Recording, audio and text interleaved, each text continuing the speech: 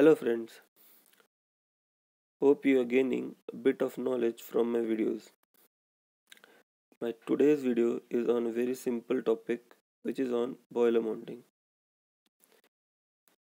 These are fittings that are directly mounted onto the pressure part of the boiler and are carefully designed to perform their functions properly for proper functioning of the boiler. So let's begin with the video and study about all the mountings.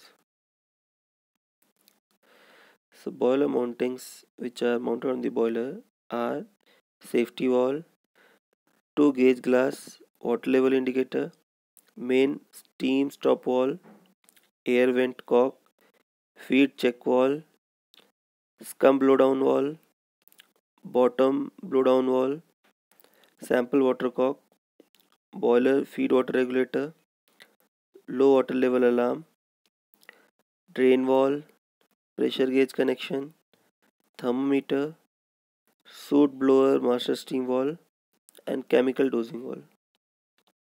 So these are the boiler mountings, and from this we have already covered boiler safety valve and water level indicator in detail on my previous videos, so you can refer to those videos, and rest mountings we will cover in this video. So let's begin. Main steam valve. The function of this top valve is to control the flow of the steam from within the boiler and to stop it completely when required. A stop valve or junction valve is used to regulate the flow of steam from the boiler. If two or more boilers are fitted, supplying steam to common line, stop valve on each boiler must be screwed down non-return valve. Air vent cock. Vent cock is installed on the upper part of the boiler cell to vent air from the steam drum during starting of the boiler when filling the boiler with water. These vents came handy during boiler shutdown as it lets fresh air to enter the boiler drum to avoid collapse under vacuum pressure. A vent valve can also be used to dump moist steam at the start of steam rising. Feed check valve. When the water level of the water in the boiler falls, it's brought back to specified level by supplying additional water called feed water. Feed check valves are fitted to give final control over entry of feed water into the boiler.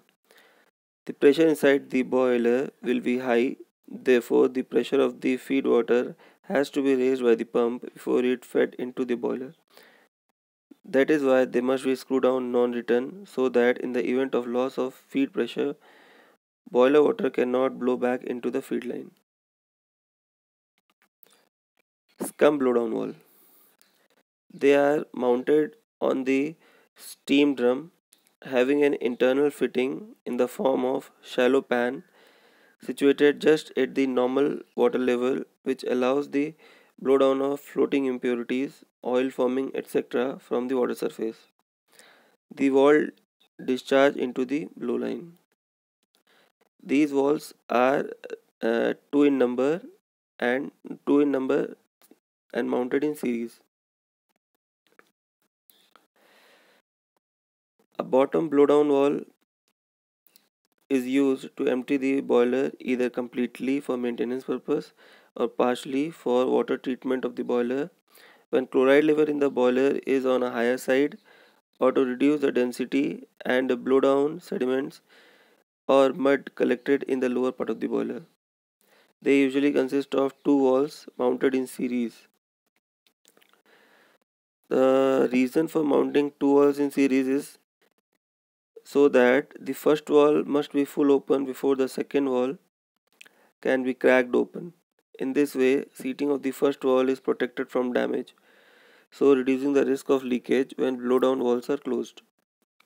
These blowdown valves discharge into the blowdown line, leading to a ship side discharge valve. Then we have sampling watercock. These are fitted to the boiler drum so that water samples can be collected at any time for feed water analysis. At high pressure, it is necessary to provide some means of preventing flash off taking place as the pressure over the sample is reduced to atmospheric pressure. This is done by passing the water through the cooling coil, which reduces its temperature to a value below 100 degrees Celsius. Then we have boiler feed water regulator. The water level in the boiler is critical. If it is too low, damage may result from overheating, and if too high, priming can occur. So automatic feed regulators are therefore fitted to control the flow of water into the boiler and maintain the water level to a desired value. They are fitted in the feed line before the main feed check valve. They take feedback from the flow rate of the steam and normal water level, boiler water level from the drum, and accordingly opens the feed valve to control the water level in the boiler drum. Then we have low or high water level alarms. The classification society demands that these should be fitted to reduce the risk of damage in the event of loss of water in the boiler due to burst tube or failure of the feed water supply. High water level alarms are there to avoid priming in the boiler. Then we have drain valve. They are fitted to the header so that boiler can be completely drained. They must not be used for blowdown purpose. Then pressure gauge connection. These are fitted to the steam drum to provide the necessary pressure reading. In addition, suitable connections must be provided for pressure sensing point for automatic combustion control system. Then we have thermometer. Thermometer pocket must be provided in the superheater header for fitting of either direct or remote reading thermometer. Then we have Soot blower master stop steam valve. These are mounted on the superheater outlet header to ensure the superheater is not starve of steam while blowing tubes.